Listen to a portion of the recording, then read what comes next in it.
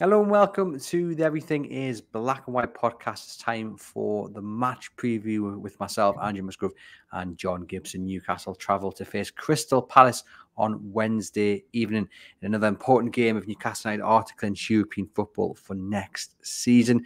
John, welcome back to the podcast. How are you keeping? You well? I'm good. I'm fine. And as I always say when we haven't had a game, delighted to get back to playing football because it seems to be twice as long, doesn't it? When we hadn't a game this weekend, horrendous. But here we go again, 2 in a couple of days. That's great. Yeah, looking forward to the game. We, of course, did bring you guys an episode last week, despite Newcastle not having a game. And it was the ultimate Newcastle United dinner party guest list. I'm glad to say it's been really well received. Me and John enjoyed doing it. If you haven't watched or listened to it yet, just scroll back down your podcast feed and you'll find it there. Let us know what you think about our guests. Off the top of my head, who was it, John? It was Alan Shearer, of course. It was Kath, the tea lady. We had Joe Harvey, Terry Hibbett, Colin Veach, and remind me of the last one. Was that all of them? No, it was Sansima Junior. Sansima Senior. The old man that won the cup in 24 and the league in 27 and become Mr. Newcastle United. Yeah, what a guest list. So go back and listen to it if you haven't already. I'm sure you will enjoy it. But yes, we're going to focus today on Crystal Palace down at Selhurst Park. And John, the first thing that always springs to my mind when I say Selhurst Park is this kind of fortress. You always think of Crystal Palace's home form being the important element to their season, but they've lost quite a few games there this season. Is it as dangerous a place to go as maybe we all believe in our heads, do you think? No, I think it possibly isn't. I mean, they have had a change of manager. Roy Hodgson's gone. Things have changed very much. And everybody's coming up to me and saying, "Oh, dear me, just as we're going down, Crystal Palace have got into this great form." Yeah, they're on a winning run of 2 matches. They're only on a winning run of 2 matches, so let's not get carried away. There were 2 terrific results. They went to Liverpool and won 1-0. And, of course, they beat West Ham at the weekend 5-2. But I tell you what, we won't surrender the way West Ham surrendered. That is the biggest certainty of the lot, because they had the white flag up after about 5 minutes, West Ham. It's not, it's easy to get apprehensive or whatever because we care so much and the results are so important at this stage of the season. But let's keep a sense of proportion. Newcastle are a better team than Crystal Palace. And if you don't believe that, look at the table, because that tells you so. That doesn't mean Newcastle don't win on the Wednesday night if they don't go with the right attitude, and Palace are on such an up after what they did in the last home game. But they've got nothing at stake. We've got a lot at stake. So let's make it count.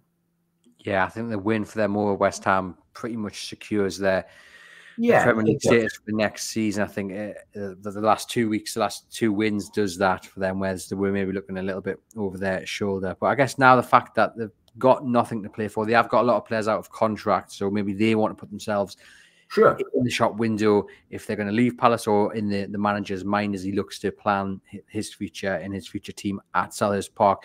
But the fact that they are safe, John, now might play into Newcastle's hands. I think the one danger we have, Andrew, from my point of view, is that Ezra and Ulisi are terrific. They've only been together half a dozen times this season, actually in tandem. One or the other has been injured. They are huge, and they are so talented. You saw them against West Ham. I mean, I'll be surprised if either of them are at Palace next season. I think there's going to be a lot of big clubs come a-calling. But they've got natural ability, and they will torment our back four. There's a need to keep a real hold on them. Ironically, you can actually talk about the match being about the 2 front threes, because them two with their centre forward and us with Isaac and Barnes and Gordon, it's a shootout at OK Corral.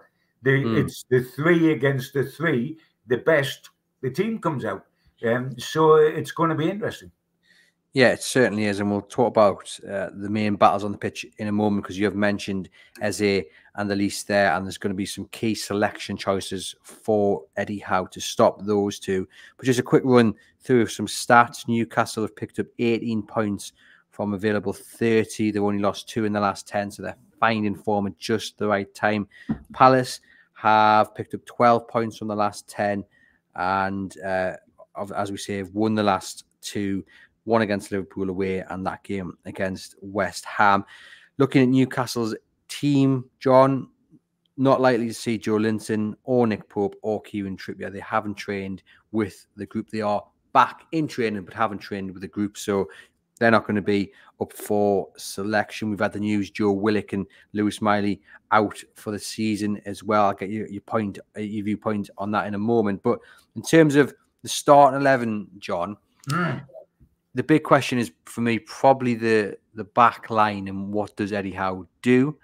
Does he move Dan Burn back into centre back and bring Lewis Hall on at left back? Because that's going to be the key, isn't it? Eze and Elise. I mean, they really played a 3 against Spurs and marked up man for man, didn't they? Rather than Burn plays an orthodox left back, he sort of played in between the centre half and the left back part of the pitch in a 3. And he probably won't go with a 3 this time. What he does, and by the way, it was a masterclass what he did against Spurs. It was terrific. And that result was so heartening in the way the front 3 played, in the way Bruno played, and Anderson played, and the way we got round our problems at the back, using Murphy as a spare man. I mean, Murphy played 3 roles. He played right back, right side midfield, and outside right, his proper position. I don't think that experiment will go again. When you look at it, the only changes that can be made are really in the back 4, because Wilson's not going to start. He's been out for so long. He's going to be the bench. And by the way, how do you start him? With the way the 3 boys up front played in the last game, Gordon, Isak and Bonds was sensational against Spurs. They've got to go again. So Wilson's on the bench. The only thing you can do if you go to an orthodox back 4, which is what Eddie prefers, you've got the situation where you can bring Livramento in and Hall in, who are only fit enough for the bench against Spurs. But after a week and a half's further training, etc., no doubt come into consideration to be in the team. What's centre halves? You're going to go with Sean Byrne, I would suspect. And then do you go Livramento right back and Hall left back? Certainly Livramento for me has got to be in the team, whether he's in at right back or left back. Whether you play Kraft at right back and Livramento at left back, or you play Livramento at right back and Hall on the other side. But Livramento has got to be brought back in the side. His quality. He can play either side equally well. He can defend, and he goes forward looking like a Rolls Royce. So he's got to play. I think if Livramento and Hall are fit and available, then I would play them back in the back 4. Livramento right back, Hall left back, with Byrne coming into the centre alongside Shep. It'll be interesting to see how Hall defends against these 2 top lads that we've just been talking about. As and Elisa, because they're dangerous, clever, and you feel Livramento can handle it. Can Hall handle it? I hope so. His future is definitely here now, because the deal's a done deal. And as Eddie himself said, what he had to learn when he come to Newcastle was not just the high pressing and the physical demands, but defensively, he wasn't quite at the races. I don't think he is yet, but I think he's getting there. This would be a real test of him defensively. But hey, he's worth £28 million. So, he's got to face this. He's in the Premier League. Yeah, and these are the tests and challenges you want, because you go up against the best players, you become a better player yourself. I would go 4 at the back, but it is interesting that when we look back on that Spurs game, and I've spoken to a Crystal Palace podcaster for The View from the Opposition, and that'll go out on Wednesday morning. and he told me that Palace like to pass the ball around a bit. They like to have possession of it. And I do wonder whether actually we maybe see a similar setup to Spurs where Newcastle do back off when needed. They do man mark and they say to Palace, right, here's the ball, come on to us, and we'll show you what we can do when we stop you and hit you on the counter. Because if Palace want to pass it around, they want to pass it out of defence, Newcastle can press them high, force them into mistakes. And if Palace are fortunate enough to get into Newcastle's half, then yeah, Elliot Anderson drops back to left wing back, Jacob Murphy back to right wing back, 3 across the middle, and we'll stop Elise, we'll stop Eze from creating any danger, we'll stop Mateta. It could work, John. Again, they did so well against Spurs, and it sounds like Palace will play or try to play in a similar way to Spurs. Yeah, it could work again, and he could go down that road.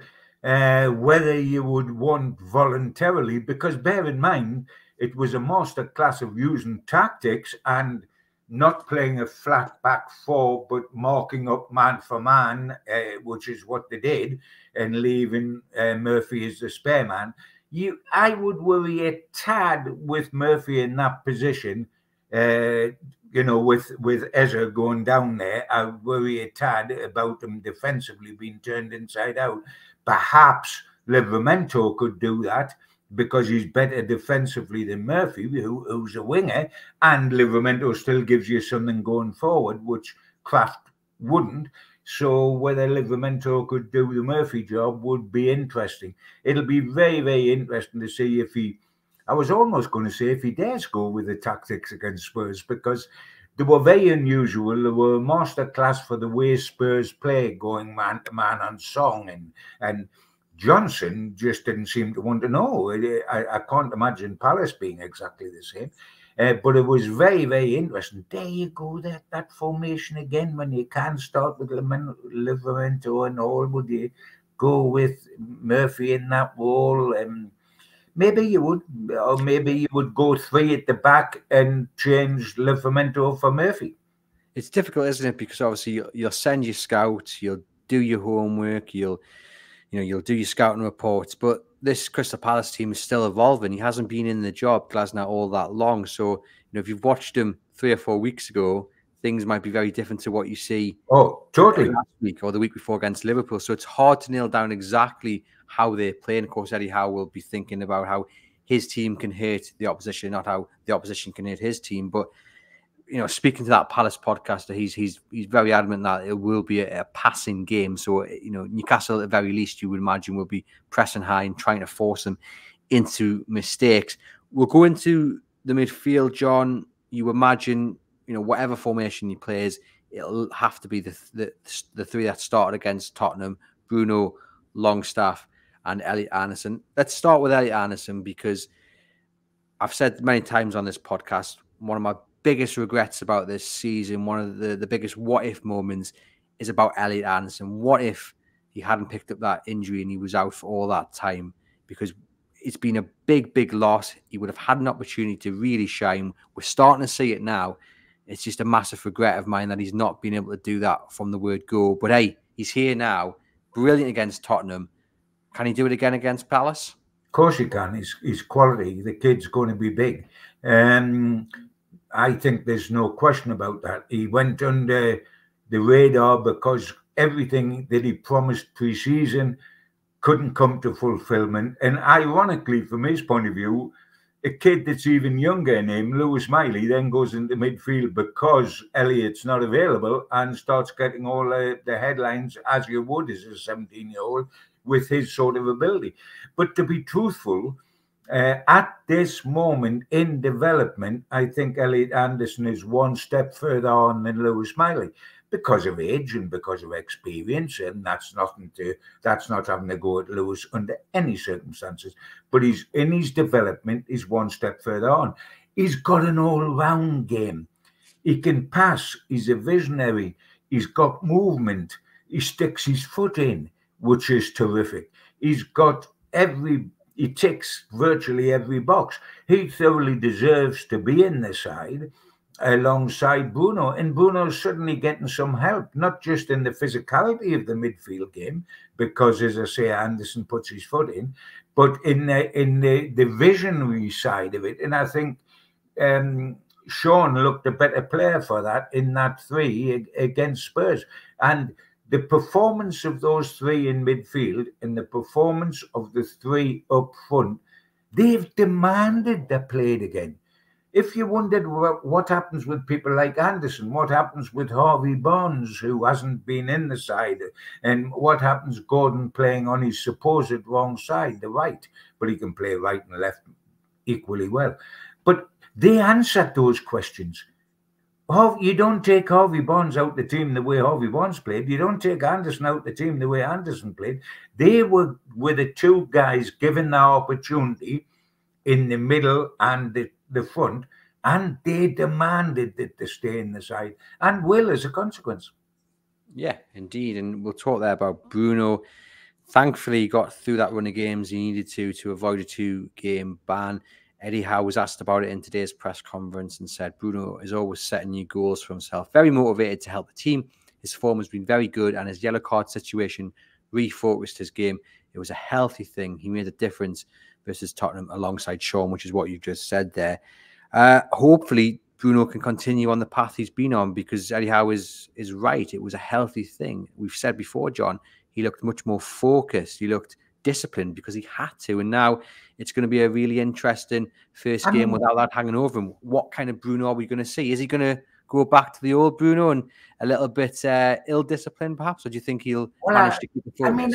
I mean, I am confused why he was the old Bruno. I mean, you look at Anthony Gordon, who runs foul of yellows, and it happens with a little bit of petulance or kicking the ball away or whatever, clumsy fouls.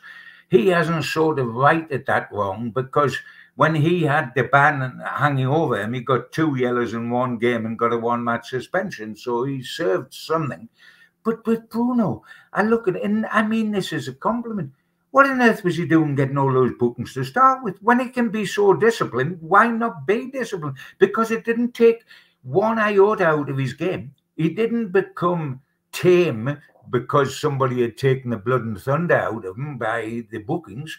He became a disciplined aggressor, but he still stayed an aggressor, but he wasn't stupid. Now, if he can do that for that huge length of time, what was it, January or something, all the way through? If he can do that, let's do it all season, my son.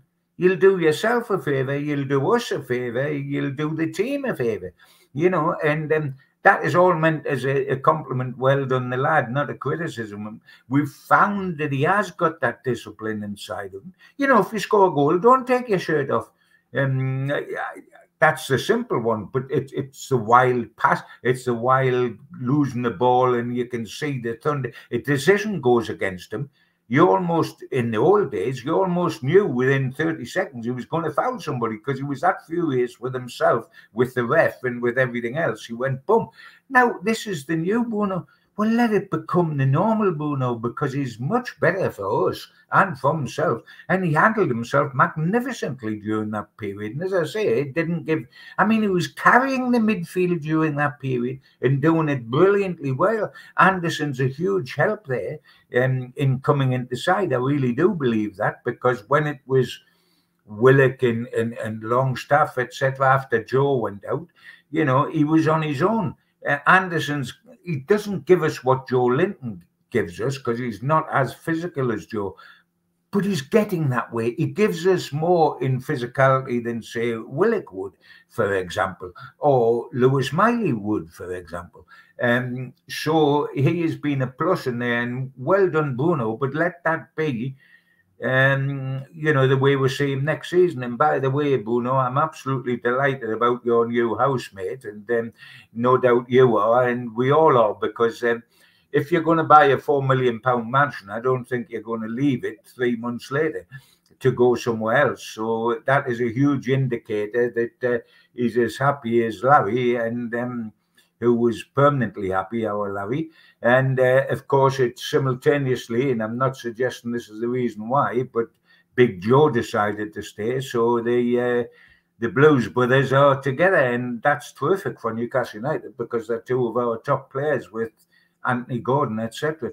So I hope you have a nice housewarming, my son, and keep looking at how lovely the house is and what a terrific garden you've got, and you don't give that away too easily.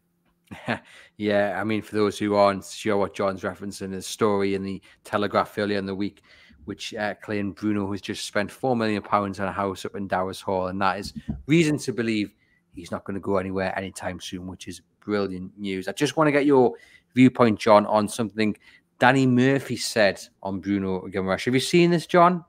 What did he say? Oh, you haven't seen it? Oh, well, it's a good job you're sitting down. Danny Murphy, obviously ex-Liverpool, Fulham midfielder, talking on Talk Sport, said this about Bruno.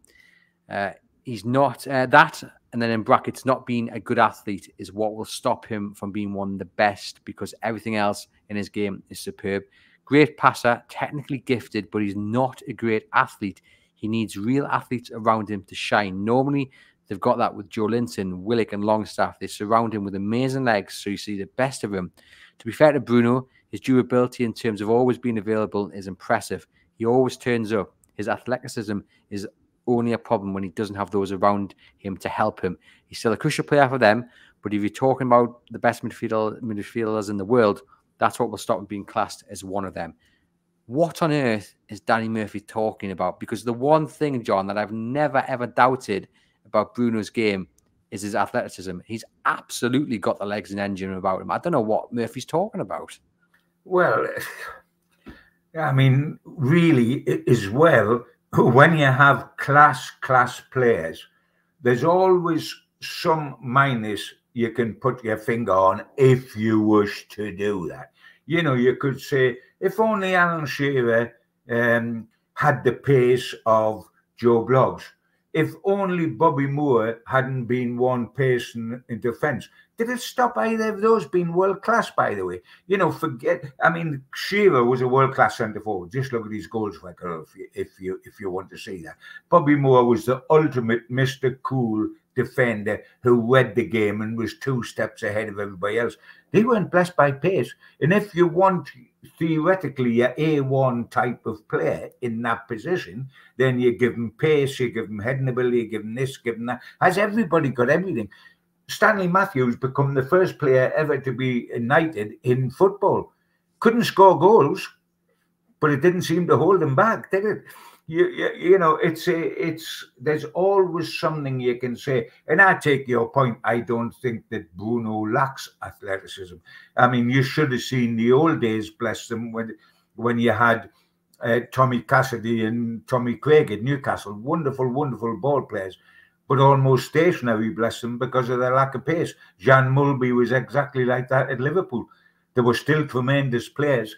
It is nitpicking. I mean, I'm like you. I don't think it's actually true in this guy's case, but it's nitpicking to sort of go down that road. You know, yes, if you could have put Jackie Milburn or Supermax pace on Shearer, what might he have become? But did he not do well enough anyway? I suspect that he did, both for England and for Newcastle United. And the same with Bobby Moore, bless him. It's a nonsense. We'll settle for imperfect players as long as they play for Newcastle in there. You know, we can have Bruno, you can have Joe Linton and say that he doesn't do this, that, or the other. You can look at Anthony Gordon and say he's not disciplined. And I'll settle for all those minuses as long as they have their pluses.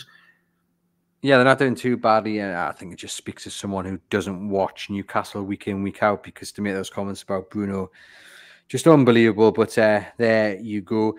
Moving up top, John, 3. I mean, there's no question about it. The 3 up top will remain Harvey Barnes, Anthony Gordon, and dear. Absolutely. I mean, we've always had 2 up top, haven't we?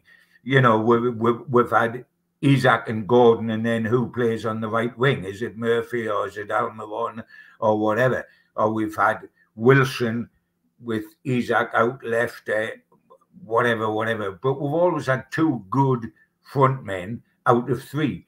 And that is because Barnes hasn't been available for 9/10 of the season because of injuries. I mean, he was like Lord Lucan. You couldn't find him. But all of a sudden, here he is, and we see what we've got.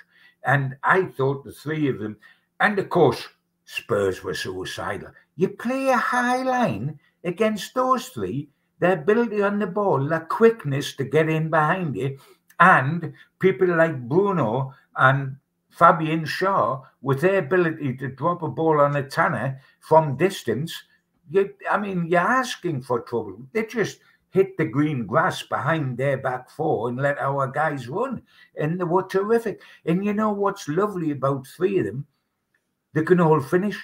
They're not just about assists. I mean, obviously, Isaac can finish. He's got 21. But they all do well on assists. But Barnes and Gordon aren't just about assists as wide players. Gordon's discovered goals this season, which he never had at Everton. Barnes has always been about goals. That is his big plus as a wide player, is that he comes in on that foot and puts it in the far top corner. We've got three guys who threaten teams here. We've got three guys with pace and three guys that you're not going to bully out of a game because they won't be bullied. And the secret is to keep them fit, because Gordon, bless him, I mean, how wiry is he? He's only missed 2 games and it's been through suspension both times. Barnes we've hardly seen. Isaac had injury problems earlier this season. We've got to keep Isaac and Barnes fit next season, and with Gordon as well, and backup, because you always need backup off the bench. It looks very healthy up there all of a sudden. It certainly does, and 3 wonderful players in there that can replicate what they brought to the pitch against Tottenham. The Newcastle will be in for a very good performance and result against Crystal Palace. I think looking at the Palace back line, they've played 3 at the back, or they did against West Ham, and maybe Klein is potentially the weak spot. John, he goes up against Isaac, he might be slightly embarrassed. That's maybe somewhere to target. You've mentioned there the bench as well, and you've spoken about Callum Wilson. Big boost to have him as an option to come off on the hour mark or whenever he's called upon. Oh, I mean, the bench has been our weakness recently, but it hardly looks as if it is a weakness because we've taken 10 points out the last 12. But you've looked at the bench and there's more kids on it than there is in the local kindergarten, because that's the way it's been. But all of a sudden, if Hall and Livramento go back in the side, some say Murphy and Kraft drop out, they're experienced players on the bench. Wilson will be on the bench, which is terrific. The bench is suddenly getting better. It's nowhere near what we wanted to be, because you're still going to have a few kids on there, inexperienced kids, but there's some wiggle room on the bench, and having Wilson to come on late on is a massive plus, because we're talking about playing 2 games in about 3 days, because we've got Sheffield United up here on Saturday. So you're wanting to, if the results go in the right way, you're wanting to stick Wilson on and bring Isaac off sometime after the hour mark, because you've got Sheffield United to come. So, it's all a help, because it's quite incredible to think we've got 10 points out of the last 12, because if you've looked at the bench, we have had a starting 11, and that's been it, Andrew.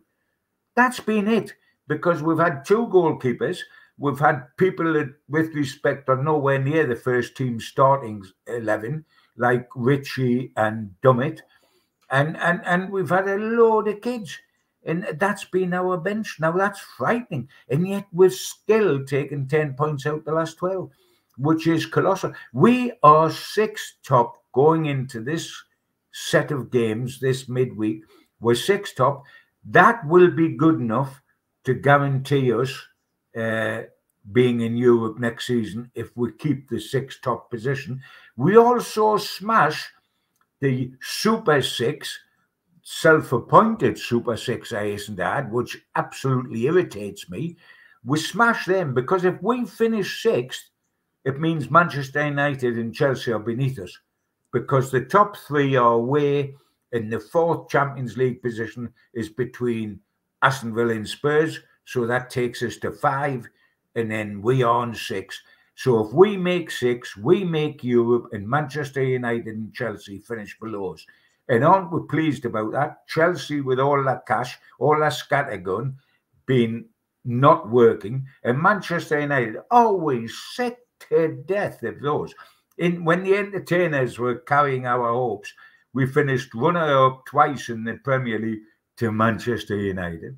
In the Carabao Cup last year, look at the way they made the FA Cup final this year. I mean, Coventry got the game won in the last minute of extra time, and the guy forgot to cut his toenails, and therefore he was offside. I mean, they are such a lucky team. To finish above them would be, as Kevin Keegan used to say, I love it. And we can stay sixth. If you look at the games we've got left, yes, you can make a case out the Palace on a little run. You've got to go to Manchester United. You can always say Brighton have got a chance of doing pretty well, etc., etc. So what? There's no massive hitters in that fixture list, and we can hang on to the sixth place we've got. It's going to be difficult to get any higher. I really do believe that. But I mean, sixth will put us into Europe, and sixth will put us above Manchester United and Chelsea, the way things are shaping up. It would be a tremendous achievement to get European football, given everything that's gone on this season. I did a video last week, John, where I predicted the final league table. There's a widget on our website where you can put in all the results and it'll give you the end of season table. I had Newcastle finishing sixth. I think it was 8 points ahead of Man United in seventh. So fingers crossed that does become a reality. And you know, we're recording this on Tuesday. Chelsea play Arsenal tonight, and there's been a lot of chat, not really in the northeast, but a little bit down in the big smoke about Chelsea, the ones to watch. I don't buy that at all. I think they'll get beat tonight off Arsenal. I think that'll be the end of their chances of finishing sixth. Man United play Sheffield United at the same time. Newcastle play Palace. I mean, on paper, you'd say that's a shoe-in for Man United, but the way they've been playing, you know, Sheffield United, the one thing they have got is a bit of fight. I mean, they are awful. Hopefully I don't jinx Saturday by saying that, but they are awful. But they have got a bit of fight. And I think, if I'm not mistaken, John, are they at home tonight, potentially? I'll double-check that. But no, I think it's at Man U. Is it Man U? But you know what, John? Even that's maybe not a good thing for Manchester United, because of the way they got into the final, as you mentioned, things aren't feeling good. I mean, Chris Sutton's already said on the BBC this week that it's the end of Ten Hag. There's no coming back from it. And he's in a cup final. So, you know, Sheffield United, nothing to lose. Everyone's expecting them to go down. They get to Old Trafford. Why not? Why can't they get a result? Well, because they're hopeless. They're the most hopeless team in the country. That's why they can't get a result. I mean, honestly, I think Gateshead would turn Sheffield United over, but I'm biased. But yeah, they are awful, and I'm tempting fate with Saturday rapidly coming up. But no, I'm not. I mean, look at Sheffield United. The bottom of the league, they've let in the most goals and they've scored the least goals. And we won 8 out at their place. I mean, honestly, they're hopeless. But that's for another day. I think West Ham getting beat by Crystal Palace finished West Ham. Yeah. They have now played 2. They would have gone above us. Thank you, Crystal Palace, for doing us a favour by beating West Ham, who would have gone above us with 3 points. By the way, if you're expecting us to do you a favour by giving you 3 points tomorrow night, forget it.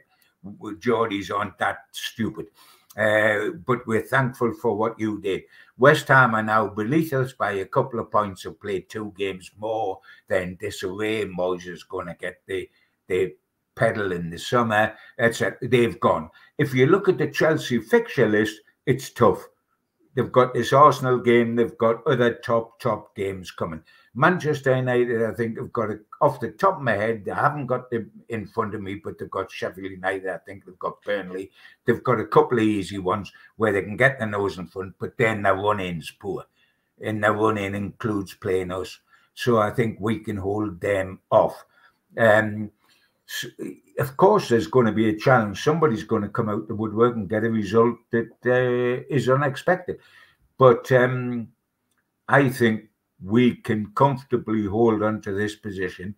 And, you know, if we win tomorrow night, we've got Sheffield United at home and Burnley away in the next couple of games. You know, you can really be cooking on gas at the end of that.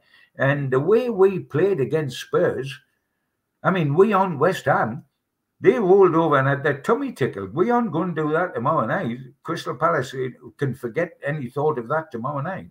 Yeah, and that's the key, isn't it? It's about Newcastle beating Palace and not worrying about what happens elsewhere. Because if Newcastle win, that's what matters, and they'll stay above Manchester United, unless they win 16 or 17-0 against I Sheffield mean, United, which I don't think is going to happen. one of the things, I know you're a big Joe Harvey fan, and I was privileged to know and work with Joe for so long. And one of the things, Joe, who wasn't a coach or a tactician, he got a coach to do that. He was a man manager. He was shrewd. He could see good talent. And whenever we played somebody, when we were winning the first cup, the season we went all over the continent, beat every single team, and won the cup. He used to say to me, Gibbo, and he used to say to the players, never mind about the opposition. Let them worry about us. We could worry, and Supermark has said to me since, it was the exact opposite when Malcolm MacDonald was playing for England with Don Revie. He worried so much about the opposition and give them a dossier which would choke a horse on the opposition that if you read it, you were terrified to go out on the Wednesday night to play for England because the opposition were all supermen. Joe Harvey, while not dismissive of the opposition, would say, listen, let them worry about us. And that's my attitude as I go into Crystal Palace. Yes, they've won at Liverpool, and yes, they've just beaten West Ham, and yes, they're on a great winning run of 2 games. Let them worry about us. Maybe they have got an Ulissa, but we have Gordon, Isaac, and Barnes. Let them worry about us. Because if we hit our game, are you telling me that Crystal Palace are a better side than Spurs? If so, they should be 4th top. And we dismantled Spurs. So why shouldn't we win tomorrow night? No, 100% agree with you. I'm looking forward to the game. I think it's definitely going to be goals, and that's definitely the right mentality to take into the game. Anyhow, has spoken about the little bit of a break that the players have had. Obviously, they beat Spurs, didn't play over the weekend just gone, and then coming to this game. So they have had a little bit of a rest. He said the players had a couple of days off. We've tried to use the time productively. The lads are feeling good about themselves. We don't want to lose our rhythm. We have tried to keep everything the same. We have tried to make sure we are physically where we need to be when the game kicks off. And I guess that's the one downside to maybe having the break, John. You would have wanted the game against Manchester United to actually have been played at the weekend just gone, because they definitely would have beaten them. They would have still been riding that wave of optimism and positivity after beating Spurs. I guess, though, you could also argue, look, it's just an extra couple of days. It's not like it's a 2-week break. It's an extra couple of days. The players can refresh. And it was such a good performance and victory against Spurs that, a little bit of the adrenaline still should be there because it was that good. And it should kick in when we play Sheffield United, Andrew, because we'll have only, yes, we're playing them 3 days after Crystal Palace, but we had such a rest before that. We should be up and really at it on Saturday, whereas if you played Saturday, Wednesday, Saturday, you might just be a bit leggy on the Saturday. So we should get a benefit there along the road. But the most important game is always the next one, because when it comes down to this stage of the season, you need 3 points at every opportunity. But I mean, I wondered just before the kickoff against Spurs whether we would get 3 points when I looked at the defenders available to us and not knowing how we was going to play those defenders. And it turned out to be a masterclass in the way to play against Spurs, who get a lot of plaudits for being on the front foot, but are also suicidal with the high line. And you won't get that sort of green grass behind the back 4 at Palace that we got against Spurs. But we have players capable of worrying them. I've talked at great length about their 2 top players, and they are top players, and they haven't been available together all season, and they will leave in the summer. But they're going to look at Shaw and his ability to drop a ball on a tanner from 60 yards. They're going to look at Bruno.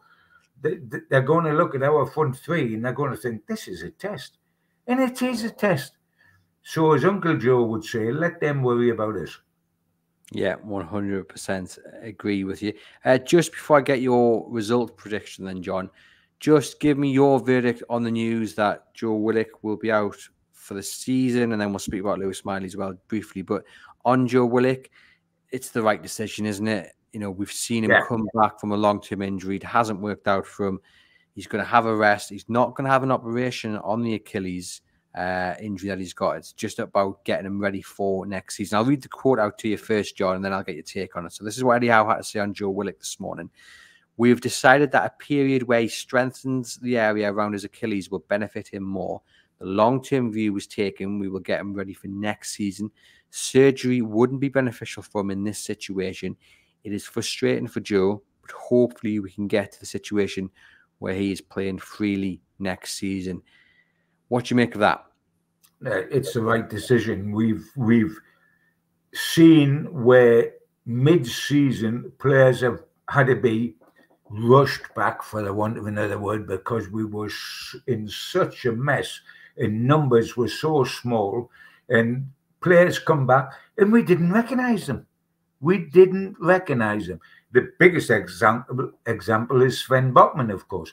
I mean, Botman, an absolutely outstanding defender, and when he come back from injury, you look at him and if you were viewing Botman for the first time in his life, when he come back from injury, you would say very iffy, one-paced, unsure of himself, etc. You wouldn't dream of buying him.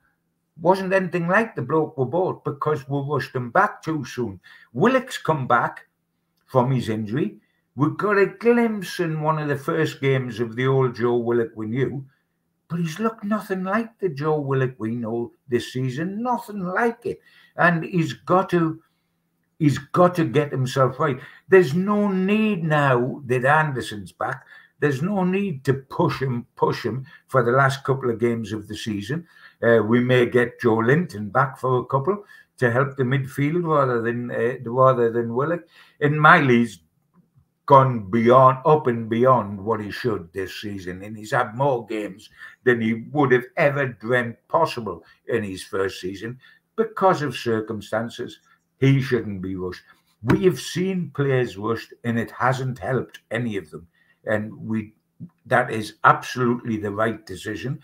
It's going to be interesting next season, and this is for another time, when you look at the midfield, because Joe Linton's going to come back, Wilk's going to come back, Tonali's going to come back with Bruno and with Longstaff. So there's going to be a few decisions to be made in midfield, and perhaps one bloke can be sacrificed in midfield if somebody has to make money. I mean, will it be Wilson? Will it be Almiron? Will it be Sean Longstaff?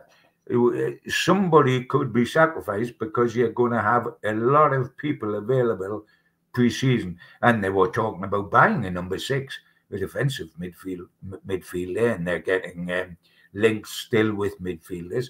It's going to be interesting, but for Joe Willock to have any sort of chance, he's got to be given a rest, because it just has not worked for the guy. And he's almost done his own reputation damage, as to a certain extent Sean Longstaff did, playing with injuries, and well done him for doing that on behalf of the club. But it hasn't done him personally any favours. And so it's right to rest him.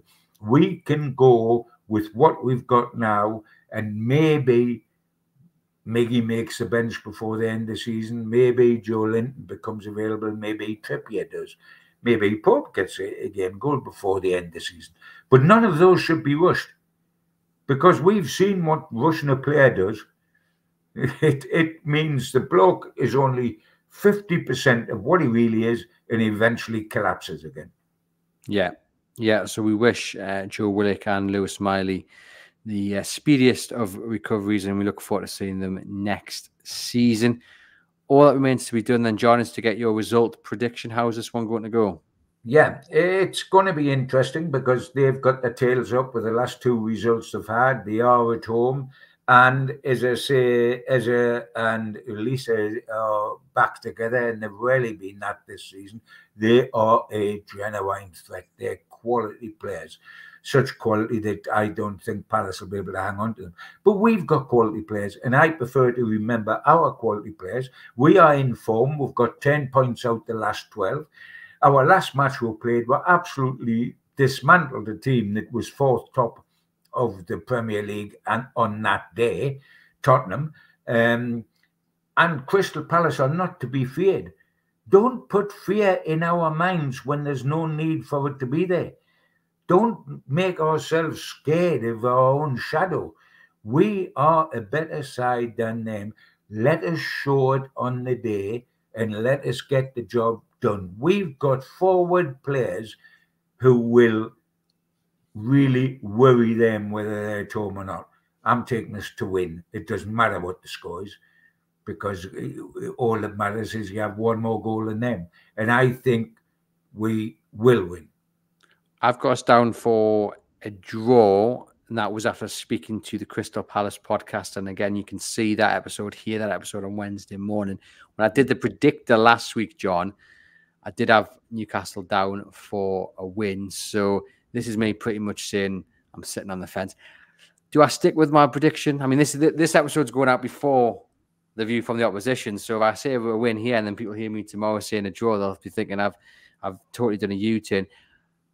I'm going to go for a draw. I think Palace have found a good little bit of form. Newcastle have got more than enough to beat them, but I do think there'll be goals in it. So I'm going to go for a draw. I'm going to hope for a win, but I'm going to take a point as the bare minimum, and we'll see. I like that, because you've been a little bit cautious recently, Andrew, and it's brought results, because we've actually gone on and won games 10 points out of 12.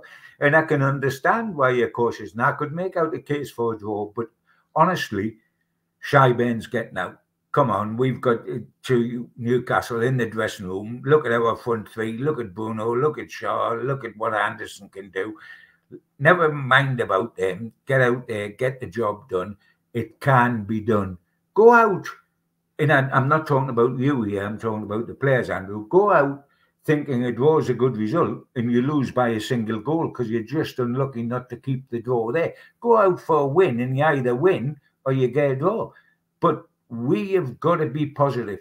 We have had a strength-sapping season, a yo-yo up and down season, injuries all over the shop, wonderful highs, 4-1 PSG, terrible lows.